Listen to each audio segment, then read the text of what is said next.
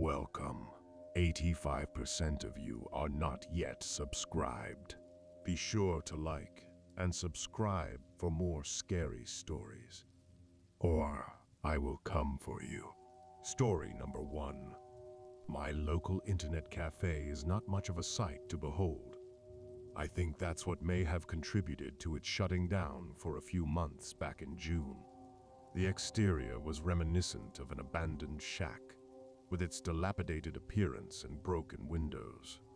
However, after they cleaned up the inside, I definitely saw some improvements. Sparkly clean tile floors and beautiful mahogany countertops filled the cafe with a sense of ease and elegance. I always got plenty of work done in there, so the shop's grungy look never bothered me much.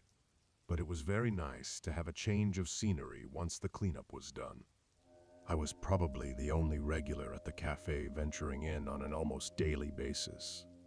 Plenty of other folks cycled in and out, but nary a familiar face would show up. This was fine since I only went there to edit my vlogs on the website. On occasion, striking up a conversation with someone recognizable was not on the agenda. I was there for some much-needed peace and quiet, not small talk. Though I did have Wi-Fi at home, the thin walls there did little to muffle my father's drunken ramblings. The cafe was my escape from the unwanted noise. I strolled in on a Saturday morning, just 5 days after the grand reopening. I was feeling pretty groggy, still recovering from a cold I caught during the week. The humid August air didn't help matters. Because of this, I decided to grab a coffee before getting my things set up. I walked across the glimmering newly replaced floors and heard them squeak under my sneakers. I laughed a little to myself, almost tempted to start turning in place just to hear the sound a few more times. No, I told myself, grow up. I ordered my coffee and took a look around the room while I waited for it. I took a mental note of how many faces were in the cafe with me.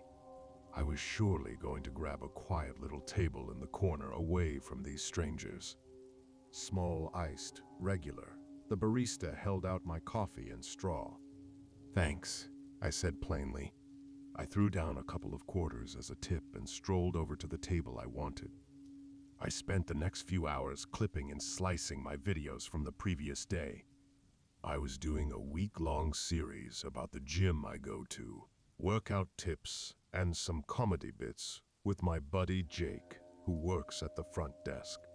I found myself laughing out loud over a protein shake skit we had done and may have drawn some attention to my little corner of the room. Though the staring eventually subsided, I felt it best for me to leave, as I had been there much longer than usual. I reached down and unplugged my laptop charger, and that's when my hand brushed up against something. Confused, I took a look under my table to investigate. A 16-inch black bag sat just beyond where my feet were settled. It had pockets and a shoulder strap, as well as an abundance of dust coating the leather. Holy crap, someone must have left their laptop behind. At first, I was going to do the right thing. I very easily could have handed it over to the barista and called it a day. I guess maybe that would have been the smart thing to do. However, a mixture of curiosity and stupidity overcame me, keeping me from being honest. Instead, after picking up my own things, I swung the mystery bag over my shoulder and swiftly exited the cafe. Stupid. I pulled into my family driveway at about noon, the hot summer sun beaming down onto my front lawn. My father was doing his usual half-ass inspections of the plants in the garden, beer can in hand. I tried to get into the house without a word to him.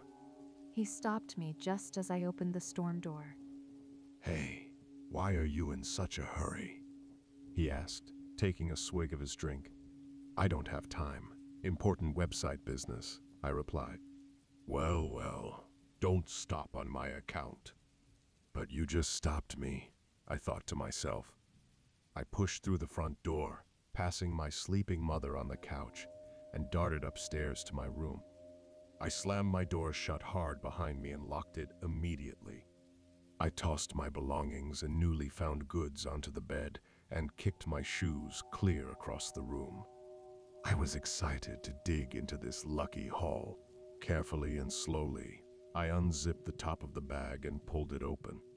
I gasped a little to myself. Despite the appearance of the bag, the contents were no joke, a shiny, brand new looking laptop nestled inside. I pulled it out and observed it. It was certainly nicer than my basic 500 gig AP from a big box store. I couldn't believe what I was holding. I flipped it open and began feeling the keys and monitor. It was in mint condition. I had to be the luckiest guy in the world. Everything was there: charger, wireless, mouse. I even found a bag of screen wipes at the bottom. I dug into the pockets, curious as to what treasure I might find in there. What I found was a cell phone. Nothing special, an Android phone. It was still powered on and had no lock screen. Exploring further, I noticed there were no texts, and I only saw one recent call to an out-of-state number. Being into electronics, I went into the settings to see what kind of operating system it had. It was vastly out of date on software and still set in some variation of the Lollipop OS. That's all right, I thought. I could still flip it for a quick $10 or so. I placed it on the bed next to the laptop and sat for a moment, trying to take in what was in front of me. This was such a great find, but I needed to power on the laptop and see what I was working with. To my excitement, there was no login screen. I was in immediately after booting it up.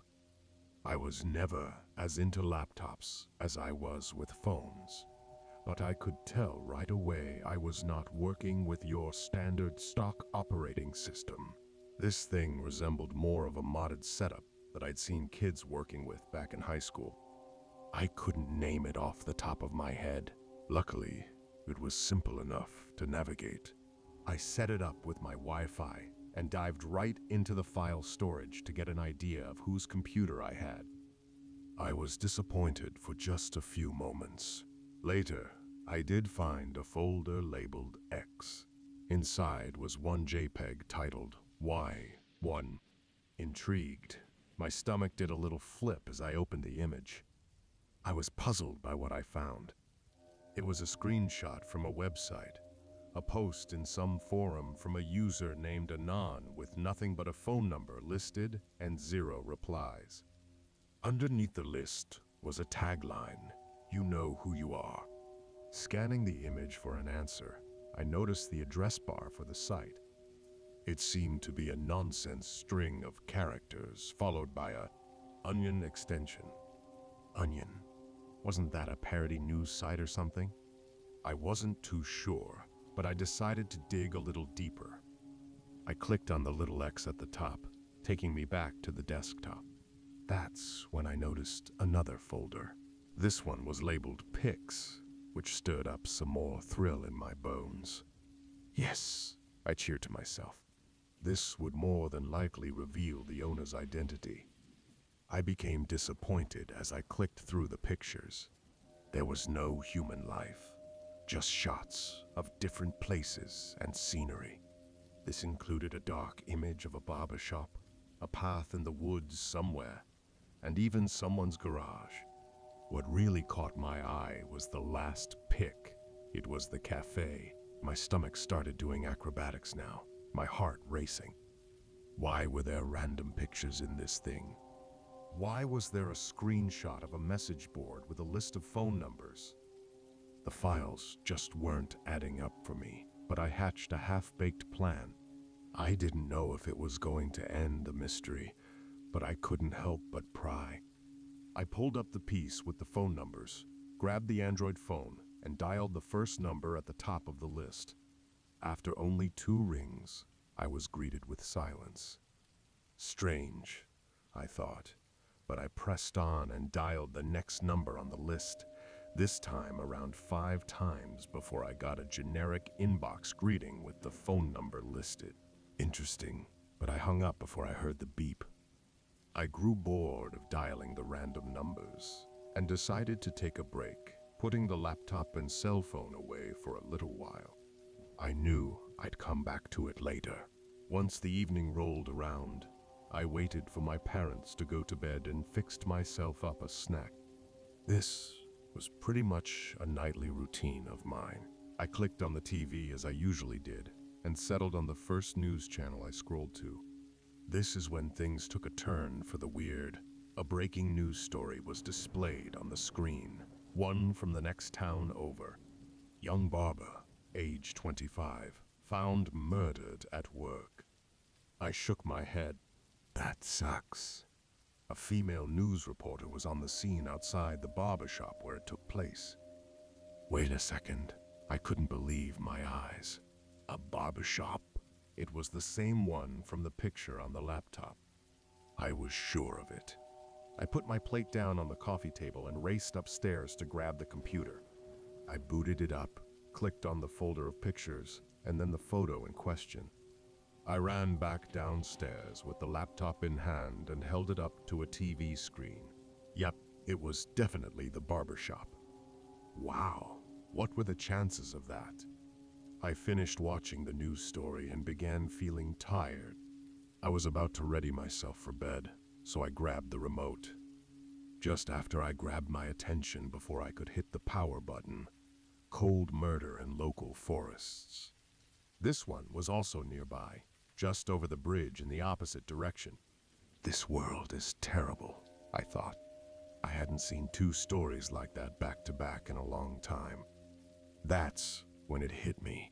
I scrolled over to the picture of the woods in the same folder.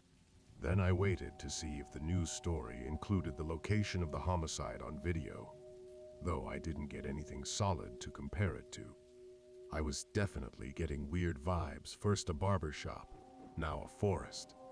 I had to be grasping at straws, though, right? And I decided it was bedtime. I had a pretty restless night of sleep, tossing, turning, and kicking my covers at the foot of the bed. It was hot and humid, and I kept waking up with the sweats. Needless to say, I was in dire need of a coffee the next morning. It was probably smart to leave the strange laptop at home, grabbing my equipment as I headed out the door and drove rather quickly to the cafe, eyelids still heavy. I got my regular coffee and sat down at my favorite booth in the corner. Only one other person resided in the building, apart from the baristas at work. It was nice and quiet and felt peaceful, a good contrast from my evening snack and sweaty night of interrupted rest. Still, my mind couldn't help but wonder about the web address from the screenshot. I found myself rolling through it in my thoughts. What was the onion domain all about? Why did the web address make no sense, something like code in flux with random numbers and symbols after it? This was meaningless to me, and I decided it was time to do some research. I couldn't recall the exact website, but I remembered the onion extension. So I started from there and was immediately blown away. Apparently, it pertains to web addresses not reachable on normal servers. It takes you through something called Tor and is used for some pretty shady activities. I guess it involves what's called the dark web. I'd heard a little about this before, and I was beginning to feel sick. The websites on the wiki were pretty revolting, to say the least, nothing I would ever want to be involved in. The worst part, I was beginning to think the laptop I found was used solely to access this part of the internet. I couldn't bear the thought of being in possession of it any longer. I had to do something.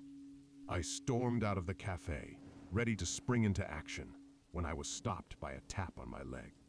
I looked down to see a homeless man looking back at me in a black tattered leather jacket, sitting up against the front of the building. His face looked rough, complete with a badly shaven beard and cracked lips. He looked miserable. He held out a small plastic cup, looking up at me with desperation in his eyes. "Spare change, sir." I hesitated. Dude, don't got any cash. He begged some more and reached out, grabbing my pant leg. No, get away from me. I kicked his hand away. The guy looked upset. His eyes were actually watering a little bit, and I did feel a little bad, but damn, don't grab me. That's when this guy did the strangest thing. He took out a phone and started taking pictures of me. What are you doing? I asked, confused as hell. He didn't answer. All I could do was run to my car and leave as fast as possible. What was this guy's deal? I called my friend Peter on my way home. I knew he would have some more insight into this whole thing. I was hoping I could bring him to my house and have him wipe the computer clean. Then I could sell it to a random Yahoo and be done with this whole misadventure. Once I picked up my friend, I sped back to my house and showed him what I had found in the cafe. He was blown away. "This thing is lethal," he exclaimed. "Looks pretty customized, honestly." "Yeah, I noticed that, but take a look at this." I clicked through the photos, showing him the ones, and I compared them to the local news stories. "So you think this laptop has some connection to the murders?" "I don't know, man, but I think there's something fishy going on here." He shrugged and took over the mouse for a moment. "Where are the pictures and phone numbers?" I pointed to the file storage. "Yep, click there, and bingo." Peter stared intensely at the list and address bar in the screenshot. He also checked the file description and saw the screenshot originated from the laptop it was taken from within the device. My hairs were at attention all up and down my skin. "So, you tested these numbers out?" "Yeah, with this phone." I handed him the cell phone that came in the bag with the laptop, and he scanned through it rapidly. "Definitely a phone. Something bought as a burner, possibly for some sort of business tasks." "Should we try another phone number?"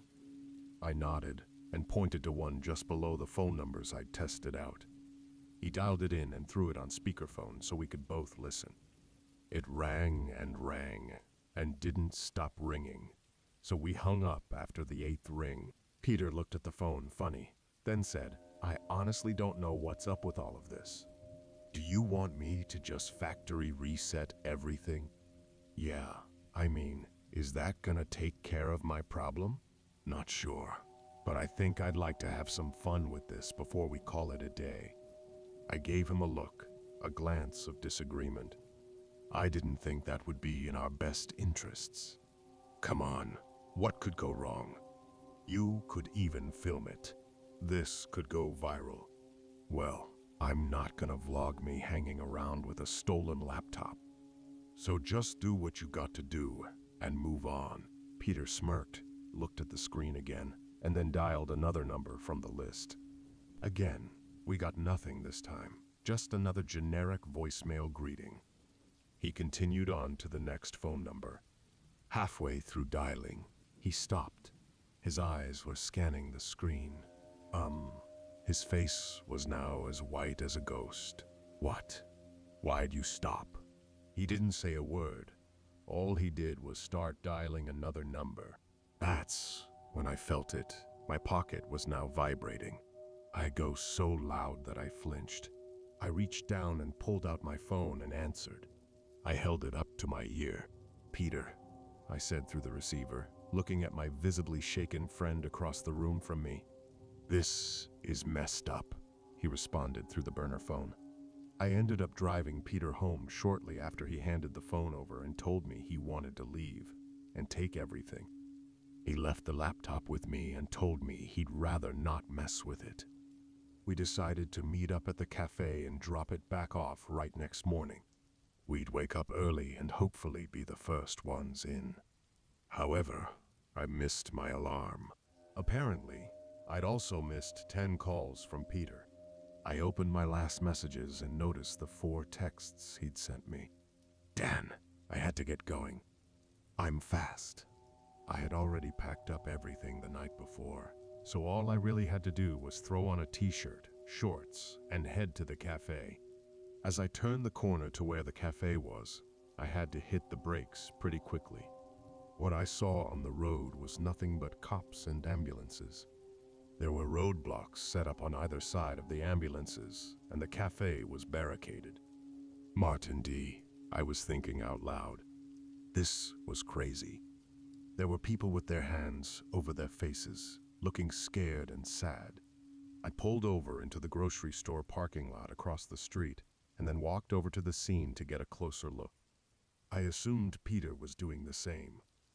I ended up in a crowd of onlookers next door, looking at the scene before us. There was blood splattered on the front doors of the cafe, and some papers, along with other belongings, strewn about. More blood covered the ground.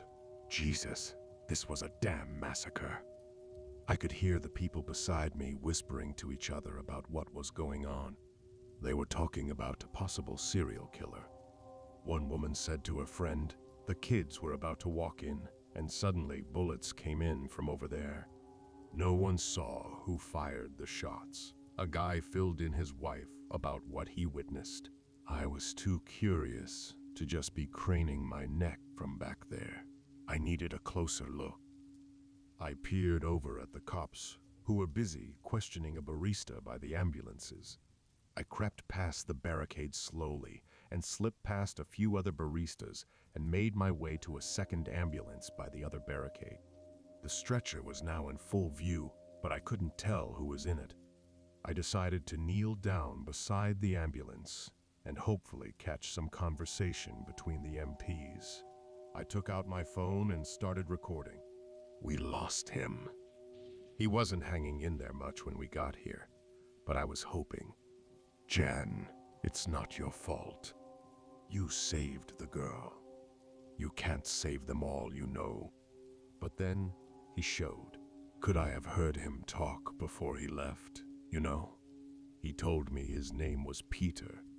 My hands jumped up over my mouth as I let out the weirdest sound.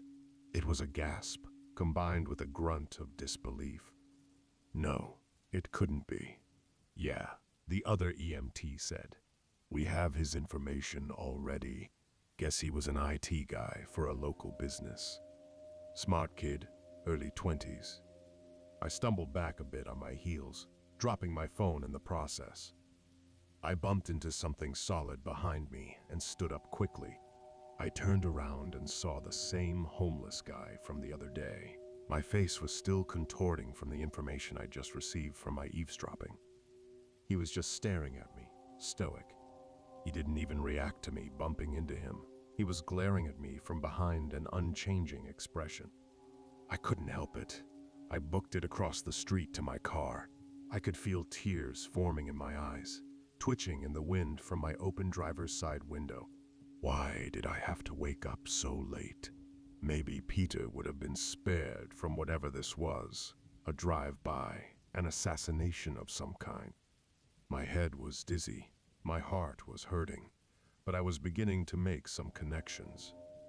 The pictures on the computer, the phone numbers, the murders, everything. I was getting an idea as to what it was I was dealing with. The stuff about the dark web. The strange laptop, the phone numbers. I arrived home heartsick as hell.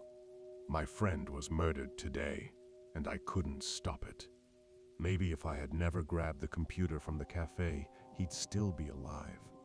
Maybe if I hadn't been so stupid, I could have handled this whole thing differently, and he wouldn't be dead right now. To top it all off, I realized I left my phone at the bloody scene. I groaned and threw my head back into the driver's seat. Now what? Well, the phone is near some cops and the MPs. Maybe if I call, they'll believe I dropped it before they got there, and I won't get in trouble. I reached back and grabbed the burner phone out of my bag and started to dial my phone number when I suddenly had a thought. If the phone numbers we dialed somehow had something to do with the murders, that must mean. I grabbed the laptop out of the bag, my heart racing and body profusely sweating in fear. This whole thing was unreal. The fact that I was right in the middle of it was even worse. I clicked on the folder of pictures of scenery from earlier again. My eyes scrolled across the pictures of the barbershop, then the forest. Finally, my eyes got to the picture of the cafe. Yes, the phone numbers and these locations had to have somehow been tied together, but I didn't know how. Why was this happening? I was about to leave the folder, but then a smaller thumbnail at the end of the list of pictures caught my eye. I hovered over the cursor and opened it up with some cloud service. The image was revealed. My jaw dropped in horror. A picture of my house. I was looking at an image of my front yard and home. I hadn't noticed this before. Why hadn't I noticed this before? Over in the top corner was a link that once opened up the full cloud folder from some email made up of more gibberish characters. This folder contained more pics that were very different from the others. "No way," I shouted out loud, my face contorted in anger and fear. Once pictures of me looking directly at the camera, others of my car. The last ones were of me sneaking into the crime scene at the cafe. That guy, that homeless-looking guy from the other day, and behind the ambulance. I have his laptop. He was watching me. How did he tie in with these murders? My silent tirade was interrupted by the sudden sound of a jingle to my right. The phone was ringing in my passenger seat. I picked it up and peered at the phone number. I couldn't handle this anymore. I couldn't take it. It was my own phone number. Grudgingly, I decided to swipe it onto the call. Who was this? I stammered. A gravelly voice answered from the other end. "Spare some change, sir?" Story number 2. I will admit, first off, that I have heard a lot of these deep web, dark web stories, and have always called bullshit. However, a close friend of mine swore that she had been to this place and that she had seen some really messed up things. Some she would talk about, others she refused. She said some of the things she had seen would haunt her for the rest of her life. I should have just let it go at that, but I wanted to believe that she was making it all up and that there was no such place. But I was the one that was wrong. You know the drill by now. I downloaded Tor Onion and found the hidden wiki. I had been warned about some of the links and how they can trick you into some really crazy and horrible things. I clicked a few. They were mostly sex meetups, escort requests, drug deals. Needless to say, I was really starting to think I was right, and that the deep web was just an easy way to make shady deals that couldn't be traced. It was lame, tame, and a little bit boring. I looked around for something remotely interesting until I found the link, The Night Watchman. Okay, this could be interesting. I was thinking it might be some guy telling creepy stories or walking around a sleepy town at night or something. What greeted me was a flat, black page with 3 videos blown up to cover the space, sitting side by side in a line. They were paused, and on each of them was a picture of different people. The first one had a family of 4, mom, dad, and 2 little girls. The second was a couple with the female being very obviously pregnant. The third was just one woman and her dog, a cute black lab with a white streak over his left eye. Before I could study them for too long, a voice came through. It was male, but slightly distorted, so I couldn't really hear what he actually sounded like. Here is what he said. Good evening. Tonight, the Night Watchmen have brought you 3 unique households. Each of them lives different lives, believe different things, have different future plans. He stopped here and cleared his throat. For this next part, it sounded like he was smiling. Watch each video, and then choose one. I really didn't understand the point of this task, but honestly, my interest was piqued. I was curious about where this was going. I clicked the first video. There wasn't much to it. It showed the family in their home. skipping through moments of them watching TV playing in the backyard, having supper, the parents putting the kids to bed, starting to make love. It cut off there, thank God. I was starting to feel like a weird creep. I was seeing a part of people's lives that were meant for only them. I reluctantly clicked the next video. I was transported into the home of a young couple getting ready to start a family. It skipped through to them in the baby's room, hugging and generally looking excited. They ate salads at the kitchen table, went through mail, looked through baby books and magazines, watched a show on TV, and then went to bed, snuggling up together. This one was so sweet, I couldn't help but smile at what I had seen. However, I was still a voyeur in their personal moments. I had gone through the others. I figured it was only right to watch the last one. This one was of a single woman living with just her dog. She was a bit of a slob. She had dishes piled up, laundry on a love seat in the living room, and trash that was overflowing. The other two had been pretty tidy, the family having some toys and laundry lying around, the couple with a very clean house. I wondered if there was a point to that, since it did show these aspects in the videos. Anyway, the woman seemed lonely.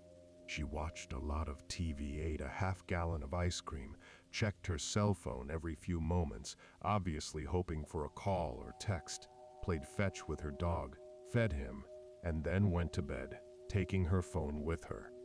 She began to masturbate, and I began to feel incredibly awkward. Thankfully, this one ended there as well. I waited to see what was next. The videos reset and went back to the stills of each one again.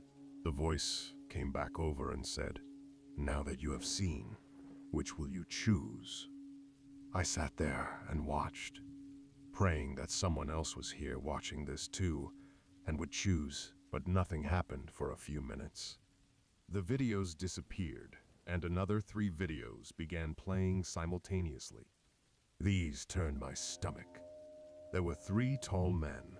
I assumed they were men by what character I could catch. They each wore the same clothing, black shirt, pants, boots, and a long black trench coat that dangled around their ankles. To top it all, they each wore a large, wide-brimmed black hat. Have you decided? Which one will you choose? The voice chimed in over the obviously live feed. Death comes on swift wings for our ill-fated friends. You must choose one. That is how the game goes. He thought this was a game. I was horrified. Was I really supposed to choose who died here and who survived? It was ridiculous, and I went to close the page down. Calmly, the voice began again. Before you close us down, you should know that if you do not choose one of the 3 shown here, your family will be next.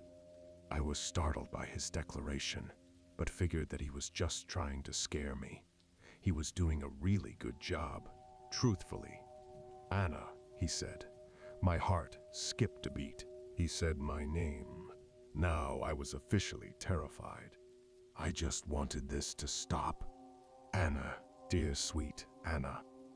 I know it's a difficult choice, but it must be made. Please, if you will, direct the night watchmen to their chore." The original videos came back up, and I knew that meant it was time for me to pick someone to die. Maybe it is just a horrible joke that some hacker and his friends like to play on unsuspecting deep web surfers, I stated out loud. It was more to make me feel better than anything, even though my heart was still pounding. I looked at the people again. There was a family there, children. I couldn't choose them. Then there was the expecting couple. I couldn't do this. It was too much. "Choose," the normally calm voice barked at me. "Choose now." I jumped and looked at the last one.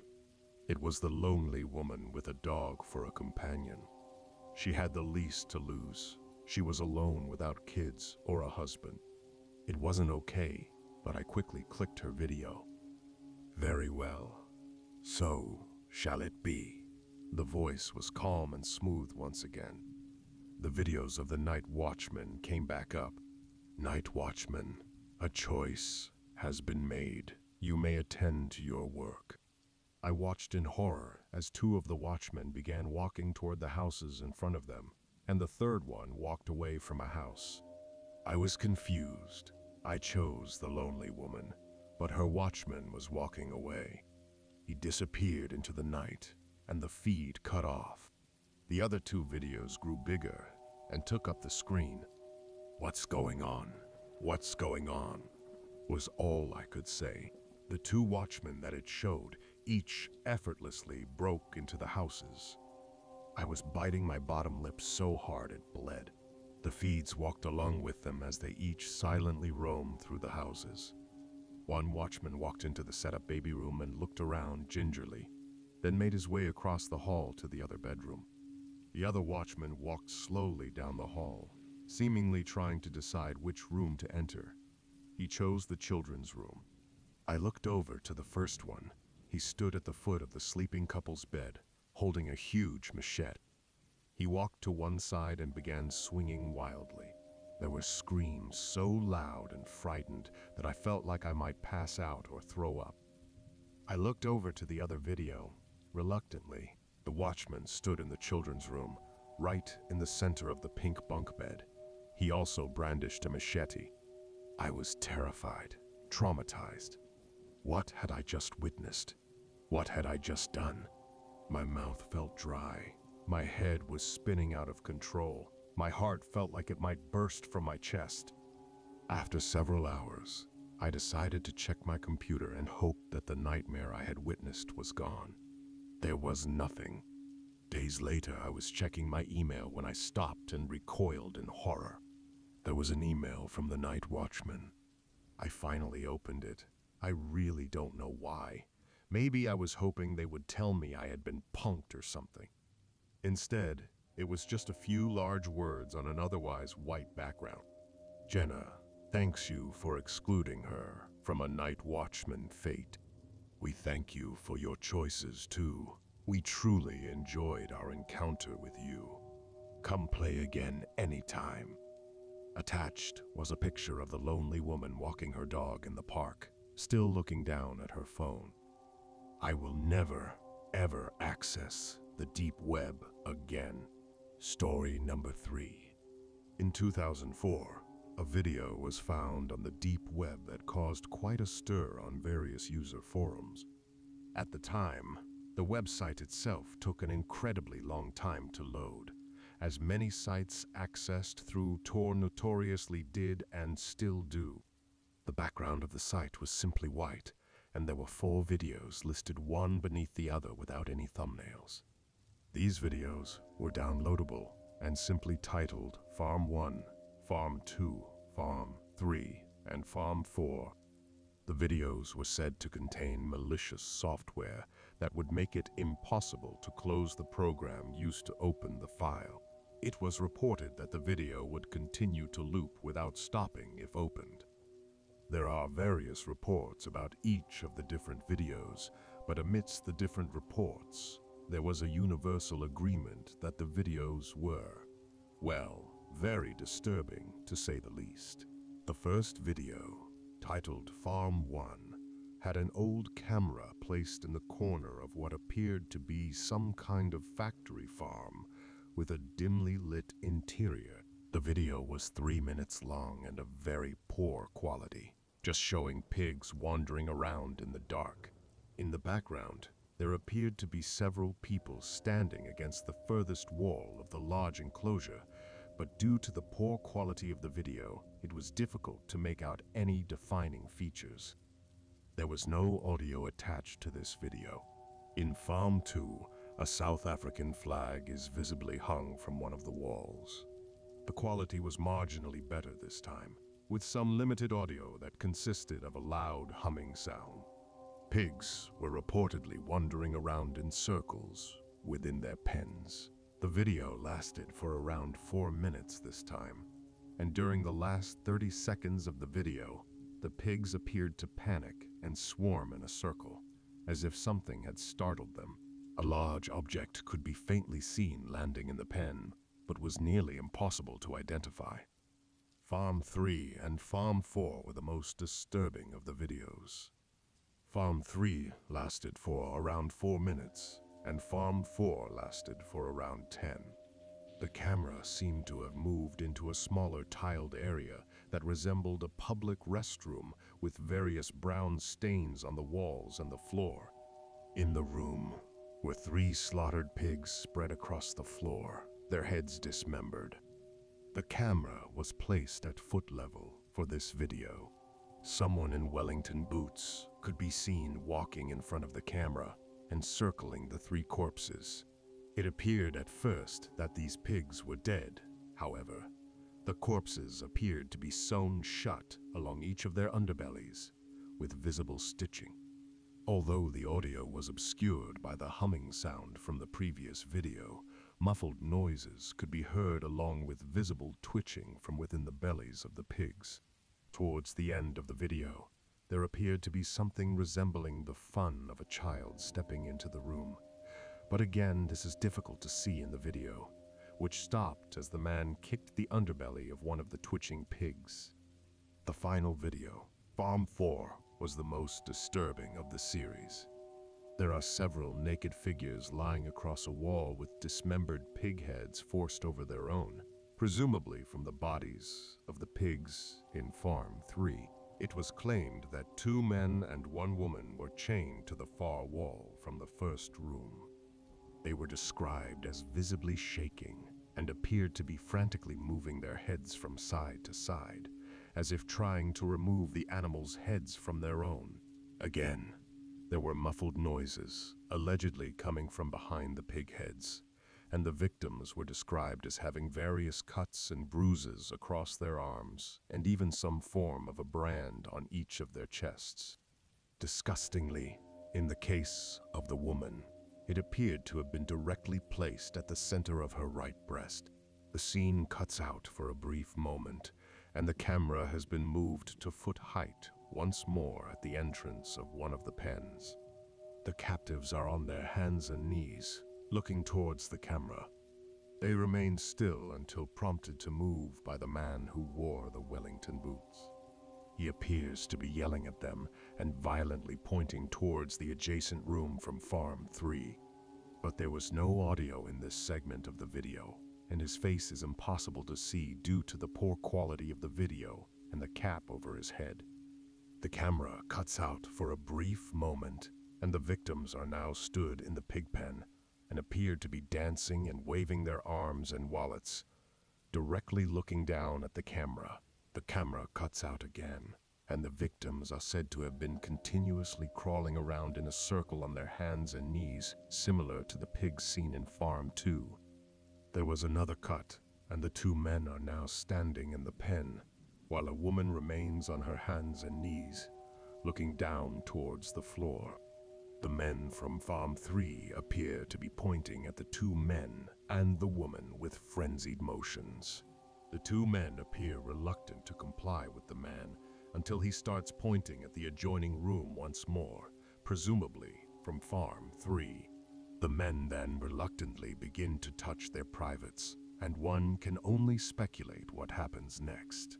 The video cuts for the final time, and the trio are crawling into a circle once more. Eventually, the woman stops and appears to break down crying. The 2 men also stop and appear to try and comfort her by patting her on the back and attempting to whisper, although all that can be seen are the pig heads moving closer towards hers.